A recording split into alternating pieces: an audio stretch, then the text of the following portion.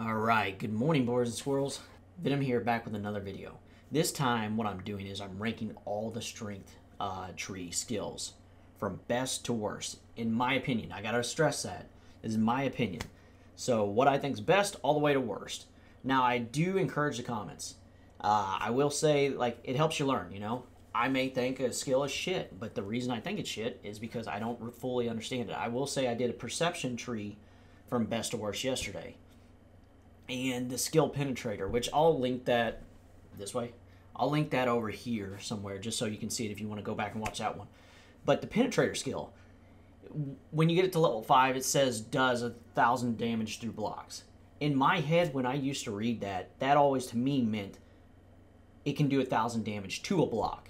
And now, like, looking at it, and when I was editing the video yesterday, it kind of made me realize I'm pretty sure that's meaning you can go through a block less than 1,000 damage worth to hit a zombie, which makes that a little more useful. Sure, like, as the game progresses and things go on, yeah, no, not really.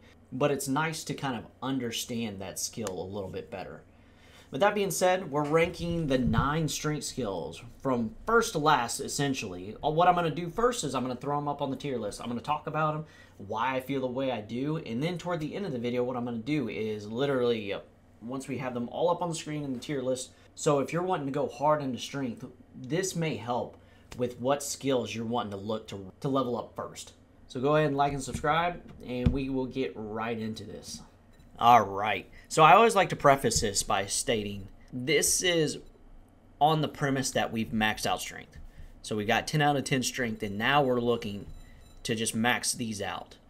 And I'll always say that first just because this unlocks them all. So you can take them 1 to 5 or 1 to 3 or 1 to 4. So the first skill is Boomstick. It specializes with shotguns and sends your enemies to meet their maker. Do more damage, blow off limbs, or blow limbs off.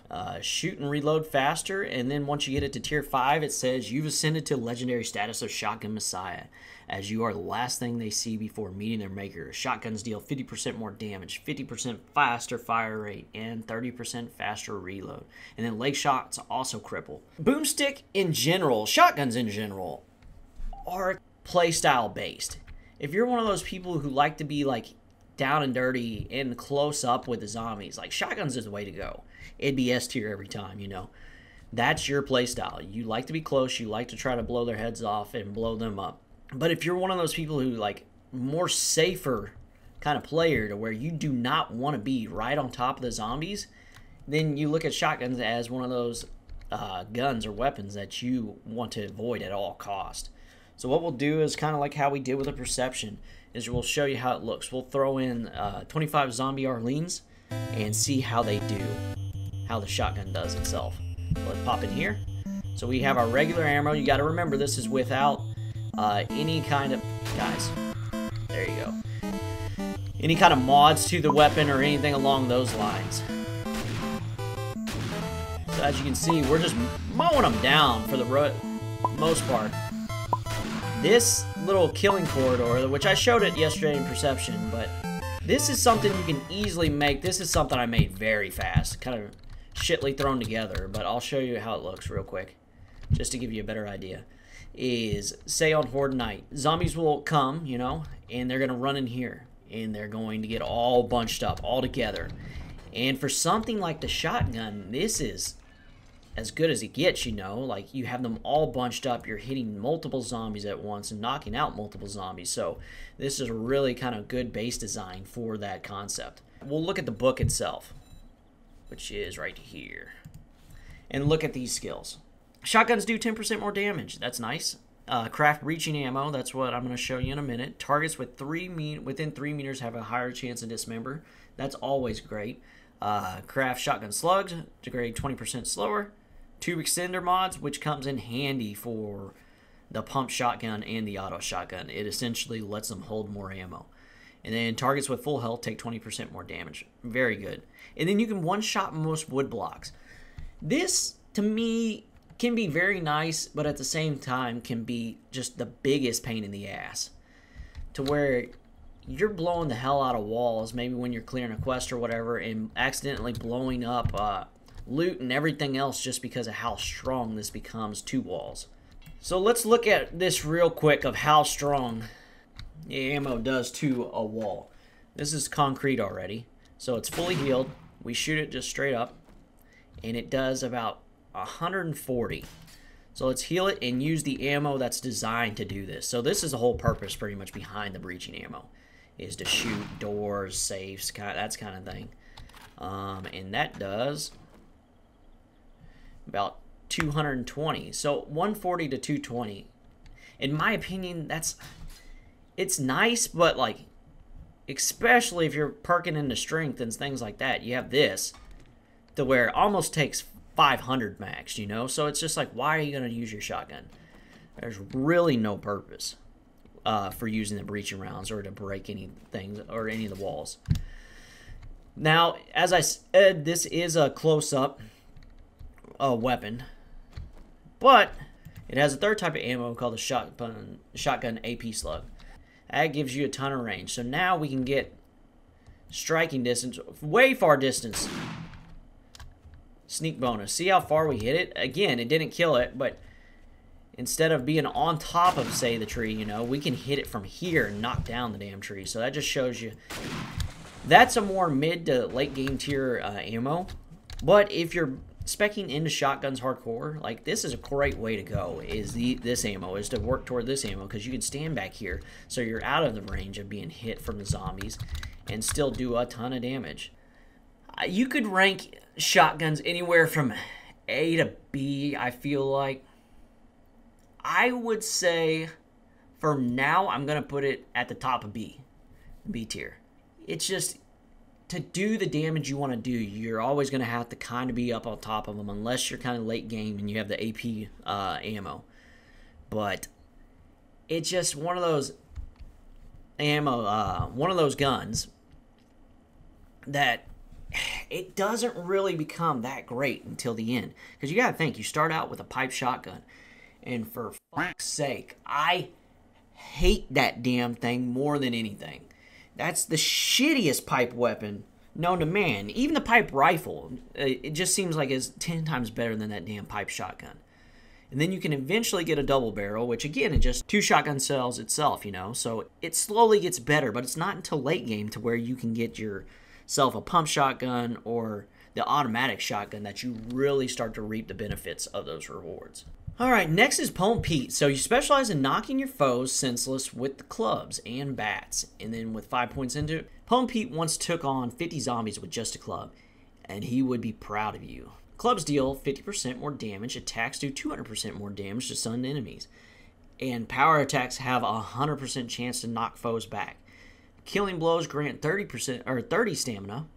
3 successful hits in a short time cause the last blow to do 100% extra damage. 5 more clubs and parts and loot. So clubs used to be everybody's go-to, just because of how overpowered they were in the old alphas. Now you kind of see everything's kind of caught up or even past the clubs. Clubs are still a great weapon, but now that everything gets that 30 stamina per kill, you know, like, everything can be power attacked, you know. But let's look at the books. Batter up. They do get their own books, which is very useful. So do 10% more damage to clubs. Always nice. Sprinting with a club drawn in combat uses 20% less stamina.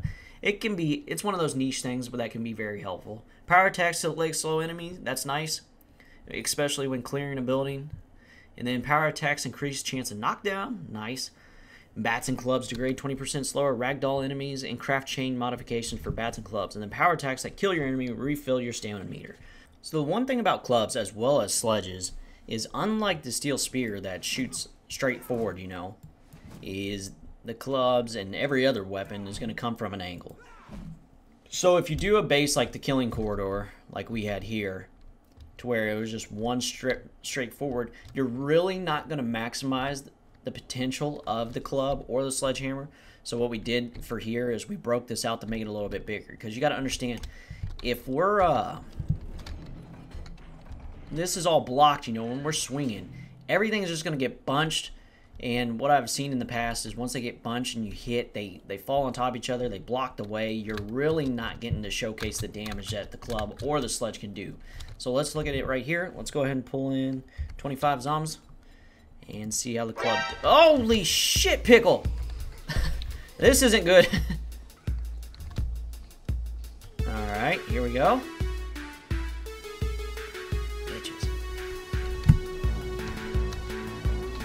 Okay.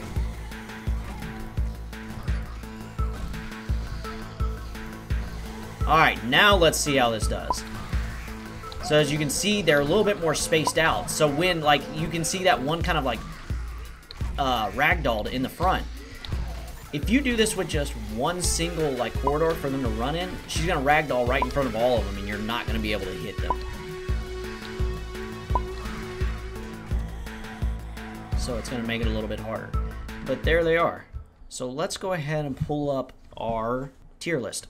Alright, so Pummel Pete, as you can see, like, very dependent on the base. Which, I mean, all melee weapons are.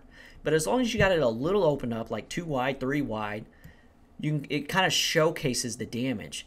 I will say I won't put it S because I just don't feel like... You could see by the video yesterday with the spears how quick we were killing those zombies. The spear now has so many perks that top the clubs.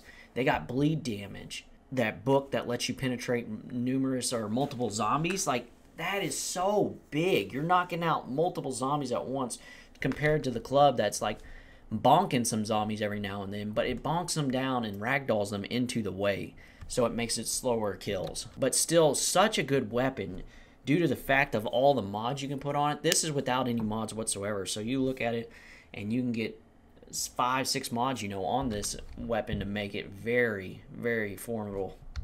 Alright, for sledges, specialize in destroying enemies and structures with sledgehammers.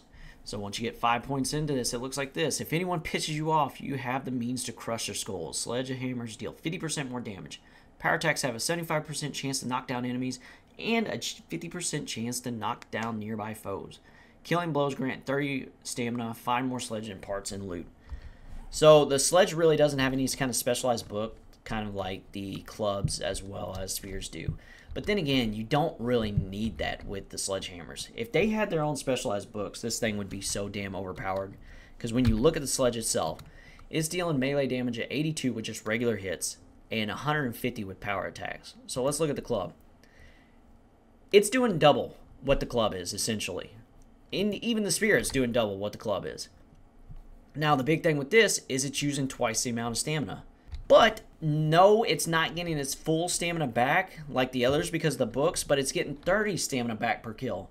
So you're able to really kind of utilize it a lot more than what you used to be able to in the past, you know, with these power attacks. So let's bring in our 25 Arlene's and pop down here and see how we do. As you can see, we're knocking down so many zombies. The bad thing is it's ragdolling them in front. Like, you're knocking down so many that they're popping forward, which can be an issue. But, yeah, see, they're so damn confused. They don't know what the hell they're doing. This taint. Oh, man. They're breaking. They're breaking. But we can knock them all down. And, yes, this is way more stamina than what you'd usually have. But this kind of showcases what like an in-game potential would look like, you know. But as you can tell, like, not very many of them dying. More of them just being knocked down, you know. And are these ones dead? No, they're going to slowly all pop back up. So you're having to utilize a lot of hits. So right off the bat, now, while the sledge isn't like that bad of a weapon, let's heal real quick, just get rid of that. The sledge isn't a bad weapon. The stamina usage is going to be huge until you get those 5 points in, to where you're not really going to be able to maintain that on a horde night basis, you know. That being said, I could see it ranked behind the clubs. I could see it ranked even ahead of the clubs. It's how you perceive it, honestly. I'm going to put it behind the shotguns.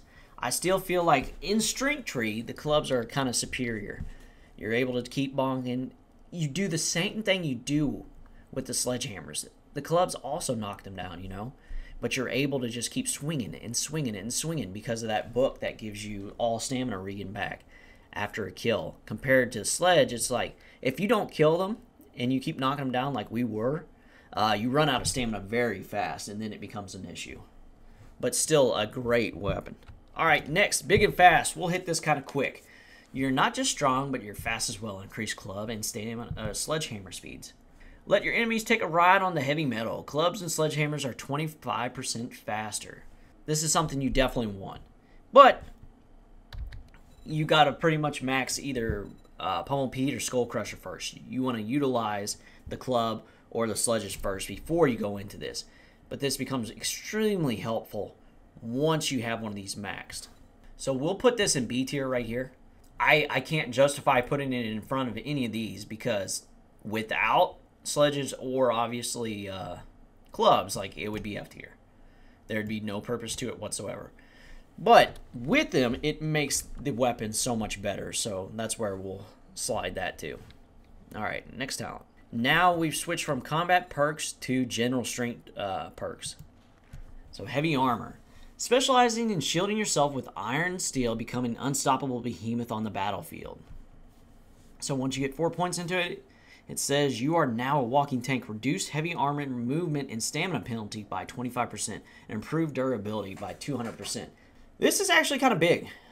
If you're specializing in heavy armor, say like the steel or even the iron right off the bat, you know, that kind of armor, this helps out quite a bit. You maybe never really notice the stamina penalty you get by heavy armor, but running around like drains your stamina so much faster when you're all decked out. But having that less 25% armor is nice. It helps out quite a bit. It's still not insanely useful, you know, because it's only 25%. It's not like it's getting ready to penalty altogether, but it's very helpful. The durability is kind of like an eh. It just means you're not going to have to repair it so much. I'd put it in C. I did hype it up. I want you to know there's a purpose to it. It's not an F tier. Like, having the stamina usage, like moving around, go down 25% is very nice, but it's not like, holy shit, you know? It's just mid-tier. It's very mid. Alright, next, Pack Mule. You're a Pack Mule and can carry more items in your inventory without suffering movement penalties. So when you get to 5, now you're just showing off. You're either part mule or a strongman. Carry 4 or more items without being encumbered. So this goes up every time, you know. Carry 4 additional items, 3 additional items, 3 additional items, 3, 4, 4. I'll say this one, like, and most people should know this, this is very useless. Right off the bat, sure, it's helpful to where it unlocks everything, but you don't want to put your points into this. Almost every piece of clothing you wear can get clothing double pocket mod, the 2, like your clothes you actually wear, and then your armor can have the triple pocket mod, to where once you get all these, like, your inventory's all the way open, to where this is like useless, beyond useless. Pack Mule falls into F tier. If you were to use it right off the bat to help you kind of get through the game, there's a small bit of use, but you're just wasting points at that point. Like, sure, I guess you could justify putting points into the beginning and then eventually getting a Forgetting Elixir, but it's a waste of points. It's a waste of money, especially once you can get those double pocket storage mods as well as the triple pocket storage mods and be just fine. And you can utilize nowadays like storage boxes and things like that before you go into a building, as you've seen other YouTubers, to where you don't have to carry your full load on you, you know. Master Chef. Learn to become a Master Chef. Decrease cooking times and ingredients needed for your favorite recipes. 3. Cooking for an army. Use 40% less of the recipe's main ingredients and cook 80% faster. This one's used to be very helpful. Before Alpha 21, like, putting perks into it, or putting points into it, is how you unlocked the actual recipes themselves. Now you learn the books. And from there is how you learn all your different recipes. So essentially all you're getting from maxing this out is using a little bit less recipes. Not even half the recipes. You're still using half. You're using about 40, as it says, 40% less of the main ingredients and cooking it 80% faster. Kind of a niche thing. There's no real purpose for maxing this out, you know, like the 80% faster is kind of nice, but at the same time, like if you're really that pressed for time, you could throw down a couple campfires really to get the process moving faster, but it's not necessary. You're never going to be like, yes, right off the bat, water and food are going to be hard to come by, but not that hard. You will be absolutely fine to where this, again, I would rank as F tier. It's got a purpose to where you can cook food faster and use a little bit less ingredients, so it's way more useful than pack meal, but then again, don't waste your points. All right, next, Miner 69er. Maximize your mining efforts by increasing tool damage to bring down rocks and trees faster. And then once you get 5 points into it, you're a legendary Miner 69er and can find the juicy center of any rock faster than a horny bullfrog. Increase damage by 50% and block damage by 150% with any axe, pick, shovel, chainsaw, or auger. Find more tools and parts and loot. Now what I'm going to do is now I'm going to read Motherlode. These two go hand in hand, being construction perks. Alright, so harvest more resources and bring home the Motherlode. Get 5 points. Mining is second nature to you, and you find the Motherlode everywhere you go. Harvest 100% more ore, stone, terrain, blocks, and trees with any axe, pick, shovel, or chainsaw, or auger. So like I said, these two go hand in hand. They're very nice perks. Very good to have. Especially if you plan on playing a long game, and you plan on building some kind of intricate-ass base that's very big, or you're going to use a lot of resources to upkeep, you know, and you want to keep maximizing that. These are 100% helpful. If I had to pick one before the other, especially starting out, I would probably go Miner 69er just because of the stamina cost reduction. That's huge. That's going to make your process go a lot faster, as well as doing a little bit more block damage. So you're going to be knocking those out faster. And then go into Motherlode. So then you're getting more resources. Resources are beyond helpful. But when it comes to it, reducing stamina costs by 25 and 50% for power attacks is very big in the grand scheme of getting more resources. So your Miner 69er, I'd actually throw both up into A tier. And you could justify even S tier, you know. Because if you're doing a long playthrough, these are essential to where, like, you can survive without it, but they're going to make the game so much easier.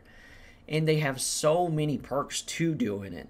Like, not only are you going to get a whole bunch of resources, you're going to get a ton of experience by getting these resources, which is going to grow your levels. You can sell some of the resources for money. Like, there's so many different niche uses to upgrading these.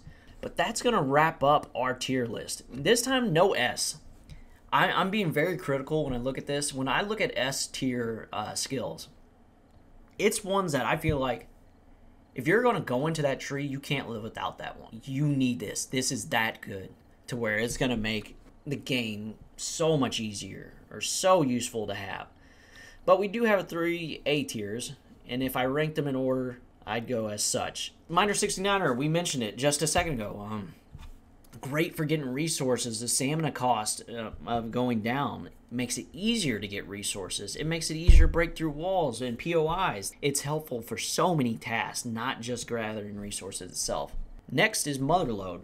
It falls hand in hand with Miner 69er. Once you get Miner 69er up there and you got that stamina reduction, like, you can just start pounding out resources left and right. You get 100% more resources. So instead of getting, say, 5 rocks for every hit, you're going to be getting 10, or instead of getting 50 iron, you're getting 100 iron. So it becomes so useful, especially even early game, mid, late, and early.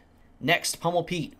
As we saw, like, it's kind of base dependent to an extent. Like, you don't want some narrow walkway because the zombies are going to bunch up too bad because of that ragdoll and you knocking them down to where they're going to keep falling on top of each other and everything like that. But it has the books to where after every kill you're regaining stamina. That makes this weapon so high tier to where you're knocking zombies down. As long as you got the room, you're knocking them down, you're killing them. You can just power attack until your little heart can't take it anymore, you know?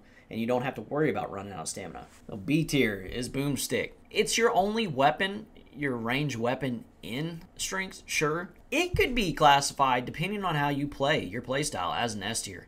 If you're someone who likes to bunch them up, like, that killing corridor could be perfect, you know? To where you got them bunched up all in front of you, and you can just mow them down like no other. So it could be higher for sure. It could be A or S, but it's very dependent on your playstyle itself. As I've mentioned before, like starting out, that pipe shotgun sucks so much ass. So you have to wait to get the double barrel, which is still just shooting 2 rounds. It's a lot better than the pipe shotgun, but still not, it's very mid, you know. And then you get finally to mid to late game, you start to get the pump shotgun or the automatic shotgun to where you really see this thing shine. But I think B, the beginning of B is a great spot for it, and ranked 4th. Ranked 5th, the sledge is by far the strongest weapon in the game, you know, and you can put mods on it to make it even better. But at the same time, the stamina usage is unparalleled compared to anything else, to where when you're using this thing, even if you got it maxed, you're getting 30 stamina back per kill. But as you saw me using it, it does a lot of knockdown damage. So you're not getting those kills as often, to where it's just dropping all the zombies. And you're using that stamina to where, unless you got this thing maxed out and you have a high stamina yourself, like you're going to be running out of stamina quite a bit, to where you're going to have to pair it with something else to protect yourself. Next, big and fast. Like I mentioned, very niche, very nice. It increases the attack speed of both your melee weapons. So very nice to have, but I mean, without those, there's zero purpose to it whatsoever. So you got to have either Pummel Pete, you know, or you got to have a sledgehammer or a club, you know, for this to have any purpose whatsoever. Next is heavy armor. So the stamina reduction while moving is nice. The 25% maxed. It's not groundbreaking. That's why it's at C. Like, it would be so nice if it was 50, you know? You're still using quite a bit of stamina moving around in heavy armor. 25% definitely helps. It makes it somewhat useful, but at the same point, like, it's not groundbreaking. And then your 200%, like, degradation or whatever, or it's stronger armor, like, breaks down slower. That's a who cares kind of thing, you know?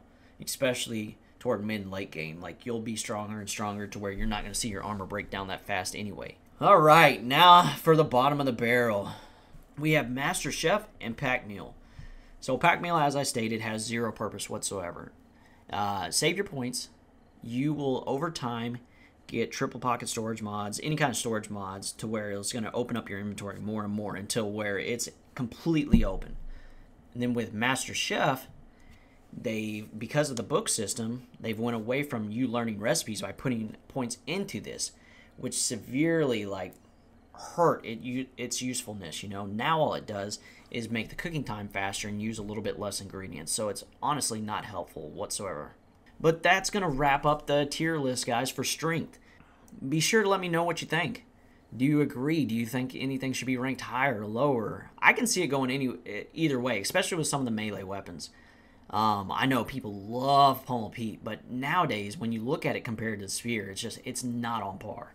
I will be doing Fortitude next and ranking all those, so make sure to catch that video. And if you haven't caught the Perception video, you can watch that one linked below as well. But make sure to like and subscribe, and I will catch you in the next one. Peace.